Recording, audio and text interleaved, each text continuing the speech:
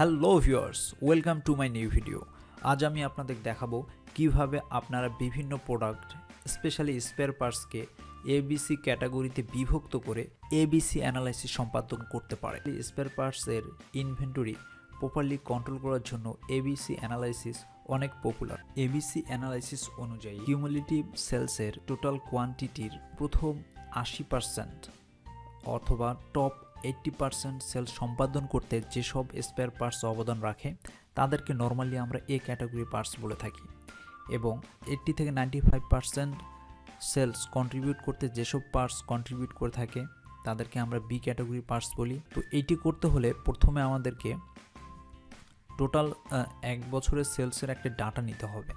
এক বছরের সেলসের একটা ডাটা নিয়ে প্রথমে সাপোজ এখানে আমি একটা নিয়েছি 1 বছর 17 সালে একটি কোম্পানি তার যেসব স্পেয়ার পার্টস সেল করেছে তার এখানে একটি ডাটা নেওয়া হয়েছে। এখানে দেখা যাচ্ছে টোটালি 100টি আইটেম নেওয়া হয়েছে। তো এক একটি আইটেমের এখানে প্রোডাক্ট কোড, নেম এবং টোটাল সেলস কোয়ান্টিটি দেয়া আছে। তাহলে এখানে দেখা যাবে যে এক একটি প্রোডাক্ট এক এক রকম কোয়ান্টিটিতে সেল হয়েছে। সাপোজ এখানে যেমন ক্যাবেলটা আমরা দেখতেছি 30,000-এর মতো সেল হয়েছে। আবার আরেকটা যেমন এখানে আছে কি বস ক্লাচ, এটা দেখতেছি 26,000-এর মতো সেল হয়েছে। কিছু প্রোডাক্ট দেখতেছি যে মাত্র 8টা সেল হয়েছে।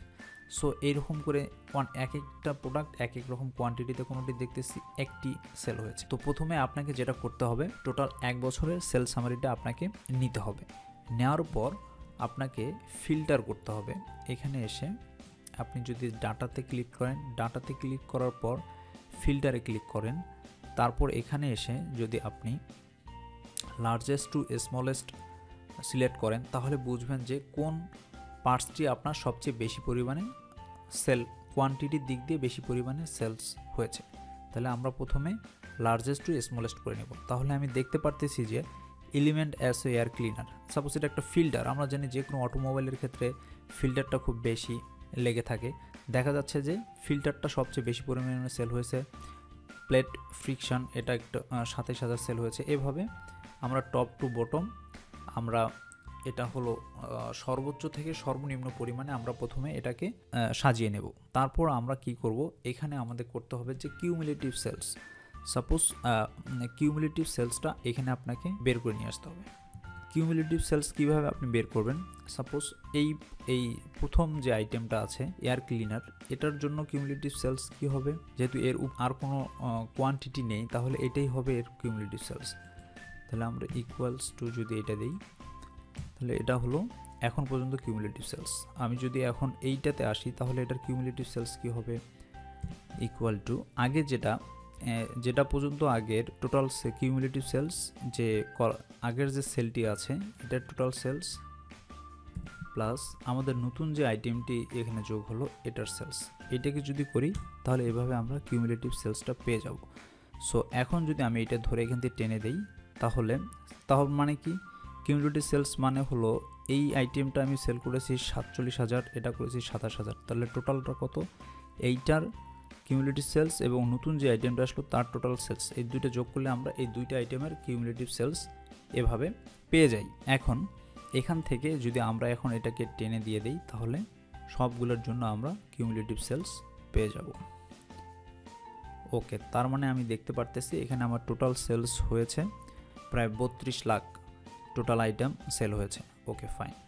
এটা আপনি কি করবেন, আপনি যদি এখানেও এসে এটাকে সব সিলেক্ট করে আপনি যদি অটো সাম দিয়ে দেন তাহলে দেখা যাবে যে এখানে সে 32 লাখ টাকারই টোটাল সেলস এখানে হয়েছে। তাহলে প্রথমে আমরা কি করব, এভাবে আমরা টোটাল সেলস কোয়ান্টিটিটা বের করে নেব এবং পাশেই কিউমুলেটিভ সেলস কোয়ান্টিটিটা এভাবে আমরা বের করে নেব। তারপর আমরা দেখব যে পার্সেন্টেজ, মানে সাপোজ প্রথম যে আইটেমটি আছে যেটা সর্বোচ্চ পরিমাণে সেল হয়েছে কোয়ান্টিটি দিক দিয়ে, সেটা টোটাল সেলসের কত পার্সেন্ট কন্ট্রিবিউট করেছে এটা আমরা এখন বের করব।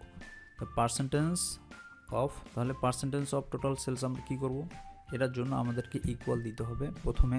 তার মানে যে আইটেমটি আমাদের সেলস কত পার্সেন্ট কন্ট্রিবিউট করছে এইটা আমি বের করতে চাচ্ছি, সেটাকে প্রথমে দিলাম, ডিভাইডেড দিব আমার টোটাল কত কোয়ান্টিটি আমি সেল করেছি, সেটা আছে কত আমার, এটা হলো টোটাল কোয়ান্টিটি আমার সেল হয়েছে। এটাকে যদি আপনি অ্যাবসলিউট করে, যেহেতু আপনি যদি টেনে দিতে চান তাহলে এটাকে আপনি কন্ট্রোল F4 দিয়ে আপনি এটাকে অ্যাবসলিউট করে দিতে পারেন। তাহলে আমরা দেখতে পারতেছি এইটা টোটাল সেলসের প্রায় কন্ট্রিবিউট করেছে হলো 14%। তার মানে এয়ার ক্লিনার, এয়ার ফিল্টার যেটা আছে সেটা টোটাল সেলসের এই 100টি আইটেমের 14% কন্ট্রিবিউট করেছে। এখন যদি আমরা এটাকে টেনে দেই তাহলে আমরা এইভাবেই দেখতে পারবো যে কত পার্সেন্ট, তার মানে টোটাল সেল শুধু এলিমেন্ট অ্যাসে যেটা আছে সেটা টোটাল সেলসের 14% কন্ট্রিবিউট করেছে।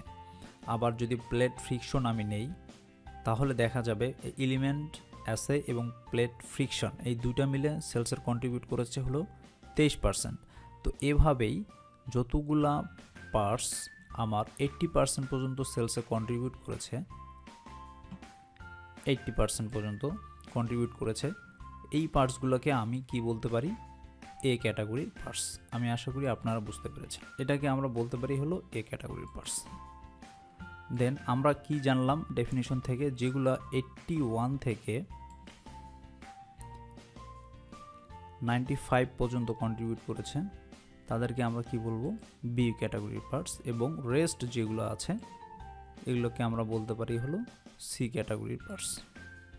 তাহলে এভাবে আমরা নর্মালি আমরা বুঝতে পারলাম এসব। এখানে সাপোজ মাত্র 100টি আইটেম আছে, সো আপনি খুব ইজিলি এভাবে ধরে আপনি আইডেন্টিফাই করলেন যে এই যে পার্টসগুলো আছে টোটাল সেলসের মধ্যে 100টি আইটেমের মধ্যে আমার 54টি আইটেমেই আমার যে আছে তাদেরকে আমি এ ক্যাটাগরির পার্টস বলবো, কেননা এ ক্যাটাগরির পার্টস থেকেই আমার টোটাল সেলসের 80% সেলস সম্পাদন হয়েছে। সো এখন আপনি সাপোজ এখানে মাত্র 100টি আইটেম আছে বলে আপনি এইভাবে আইডেন্টিফাই করলেন, কিন্তু এইটা কিন্তু অ্যাকচুয়াল নিয়ম না।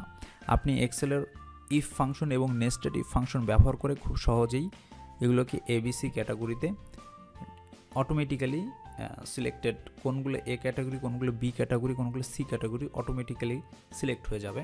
সেটা আমরা দেখার জন্য যে একটা ফাংশন আছে, আমরা সেটা হলো এক্সেলের ইফ ফাংশন। ইফ ফাংশনটা আমরা ইউজ করব এখানে। এটা হলো এক্সেল ইফ ফাংশনের যে ইকুয়েশনটা আছে সেটা হলো এইটা। আমরা এখন এই ইফ ফাংশনটি এখানে যদি ইউজ করি, ইকুয়ালস, আমরা জানি যে কোনো ফাংশন দিতে হলে প্রথমে ইকুয়ালস দিতে হয়। আপনি যদি এটা আরও ক্লিয়ার হতে চান তাহলে আমার আরেকটি ইফ এবং নেস্টেড ইফের ভিডিও আছে, আপনারা দেখে নিয়ে আসলে আপনার ইফ এবং নেস্টেড ইফ সম্পর্কে যে কনসেপ্ট, বেসিক কনসেপ্ট, সেটা ক্লিয়ার হয়ে যাবে আমি আশা করি। তাহলে এখানে ইফ, তারপর লজিক টেস্ট, ওকে। তার মানে আমি দেখতেছি এইটা আমার কি করবে, টোটাল সেলসের আমি কি জানি, যদি 80% equal to or less than 80%, তাহলে আমাকে কি করতে হবে, লেস দেন অর ইকুয়ালস 80% যদি হয় তাহলে কি হবে, তাহলে আমরা এটাকে বলবো এ ক্যাটাগরি পার্টস। আর আমরা জানি ইফের পর এইটাকে কোনো ওয়ার্ড লিখলে সেটাকে ইনভার্টেড কমে রাখতে হয়, রেখে দিলাম। আচ্ছা, আবার যদি এটা না হয় তাহলে কি হবে, এখানে আমরা আরেকটা ইফ ফাংশন ঢোকাবো, ঢোকানোর পর এখানে আমরা লজিক টেস্ট আবার দিব। এটা যদি 95 ওর তার চেয়ে যদি বেশি হয়, তার মানে কি 95 ও তার চেয়ে বেশি হওয়া মানে কি, তাহলে সেটাকে আমরা কি বলবো, সেটাকে আমরা বলবো হলো সি, সেটাকে আমরা বলতেছি হলো সি ক্যাটাগরি পার্টস। আর বাকি যেগুলো আছে সবগুলোকে আমরা কি বলবো, যদি এটা ফলস হয় তাহলে আমরা বলবো হলো বি ক্যাটাগরি পার্টস। তার মানে যদি 95 থেকে 95 বা 95-এর বড় হয় যদি ইফ, তাহলে সেটাকে আমরা সি বলবো, আর যদি ফলস হয় তাহলে এটাকে আমরা বি ক্যাটাগরি পার্টস বলবো। তারপর আমরা দুইটা ব্র্যাকেট দিয়ে এখানে যদি ক্লোজ করে দিই তাহলে আমাদের যে সূত্রটি আছে সেটা সম্পাদন হয়ে যাবে। এরপর যদি আমরা ইন্টার দেই তাহলে এটা এ ক্যাটাগরি পার্টস। এইভাবে আমরা যদি টেনে দিই তাহলে সবগুলো একবার বের হয়ে যাবে। ওকে, এক্সেলেন্ট। এখন আমরা দেখতে পারতেছি আমাদের এ বি সি ক্যাটাগরি এখানে সিলেক্টেড হয়ে গেছে। আমরা যে কালার করেছিলাম প্রথমে দেখে, তার মানে 80% পর্যন্ত এ ক্যাটাগরি, এবং 80% থেকে বড় যেগুলো আছে 95 পর্যন্ত সেগুলো এখানে এসেছে বি ক্যাটাগরি, এবং এগুলো এসেছে হলো সি ক্যাটাগরি। সো এভাবেই আমরা এবিসি ক্যাটাগরিকে আইডেন্টিফাই পার্টসকে এবিসি ক্যাটাগরিতে আইডেন্টিফাই করতে পারি। আমি আশা করি আপনি বুঝতে পেরেছেন। ধন্যবাদ সবাইকে ধৈর্য সহকারে ভিডিওটি দেখার জন্য। যদি ভিডিওটি আপনার ভালো লেগে থাকে অবশ্যই লাইক দেবেন, আপনার ফ্রেন্ডের সাথে শেয়ার করবেন, আর নতুন ভিডিও দেখার জন্য আমার চ্যানেলকে অবশ্যই সাবস্ক্রাইব করবেন। Tata, take care.